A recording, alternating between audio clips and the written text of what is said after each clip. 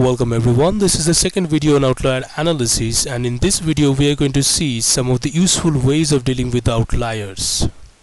In the previous video we have seen that what an outlier is and what are the possible causes of outliers and how it can be detected. And we have also talked about that it is necessary to be a little skeptical or curious whenever we come across such an exceptional value. Now let us discuss some of the ways by which we can deal with outliers. One of them is discarding the outliers from the dataset, dropping the outlier but keeping in record. Winterizing is a good method of dealing with outliers. Variable transformation is one of them. We can use a different model to fit the data, and of course we can use the non-parametric method instead of the parametric method for dealing with outliers. So let us take the first one. Now suppose that we have a variable and this is the distribution of the variable, and the box plot suggests the presence of 3 outliers.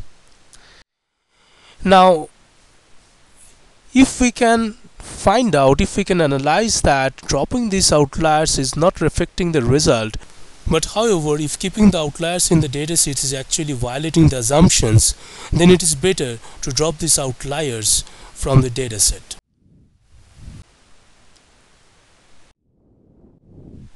So if dropping the outliers do not affect the result but affects the assumption, then we can drop the outliers. However, in most of the cases outlier both affects the assumptions and the result, and that calls for using the second method, which is dropping the outlier but keeping it in record.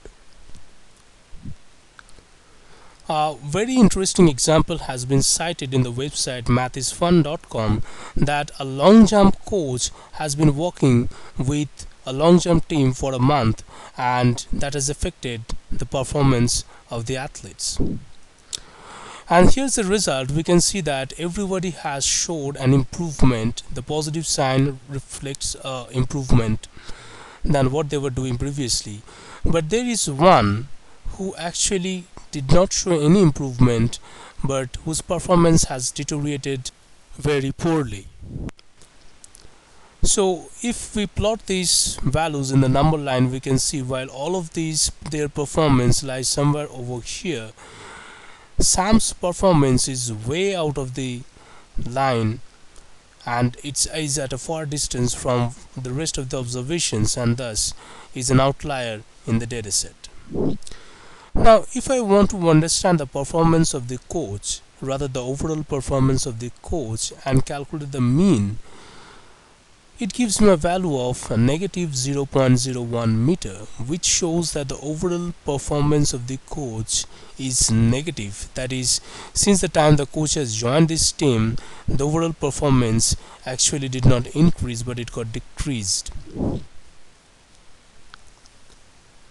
So can we say that the coach is useless because the overall performance of the team came out to be negative? Now let's drop Sam's performance out of the data and recalculate the mean. Then we find that the mean is a positive 0.1 meter. Now that makes a lot of sense, and it shows that the performance of the coach is much better. But understand that outlier is a part of the data and we just cannot remove it like that, especially when it's affecting the result in this way. Well, the value associated with Sam may actually be a true value, and that probably Sam was sick that day or something went wrong with Sam on that day that made him perform in a way like that. So that does not show that the performance of coach is bad, because the rest of the performers showed an improvement in their performance. So it's better that if we drop the outliers,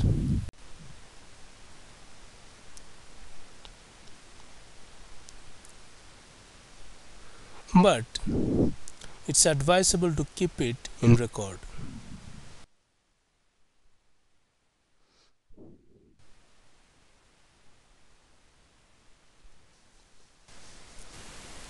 Another most commonly used method in dealing with outlier is Winterizing.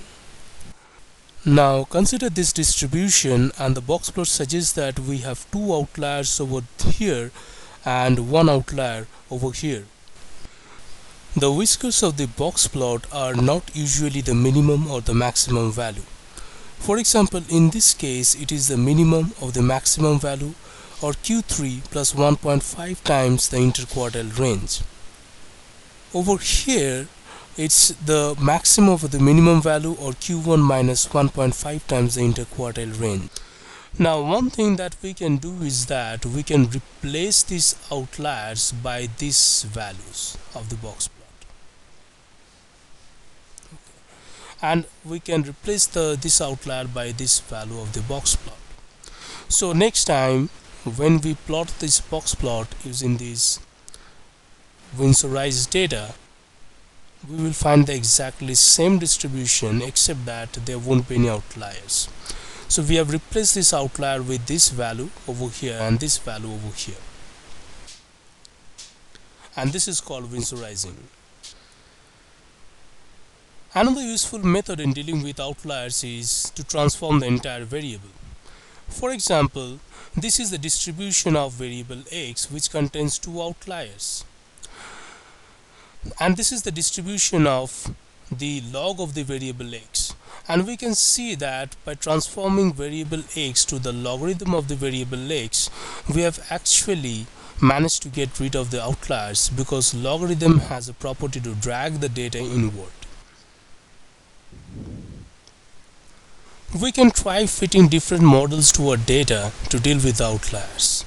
For example, say we have two variables x and y,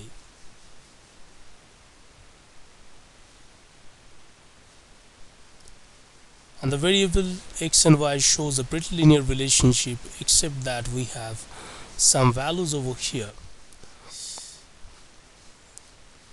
So these are definitely the outliers, because they are lying at a distance from these observations. So in this case, probably fitting a linear model will not be helpful. We can try fitting a curve that fits the data well. And of course we have some other methods to use, the non-parametric methods, when the data contains outliers. Well, non-parametric methods are suitable when the data contains outliers, because outliers tend to violate the assumption of the parametric model. For example, instead of using the linear regression,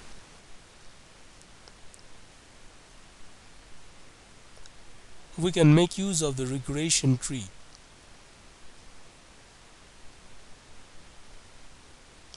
Instead of using the logistic regression,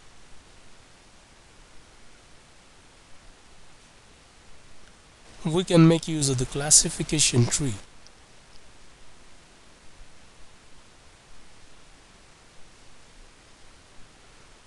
Now this linear regression and logistic regression, they are both the parametric methods.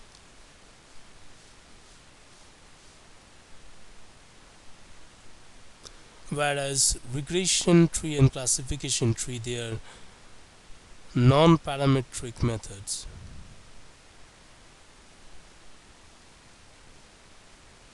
We will discuss more about these models later in the tutorial.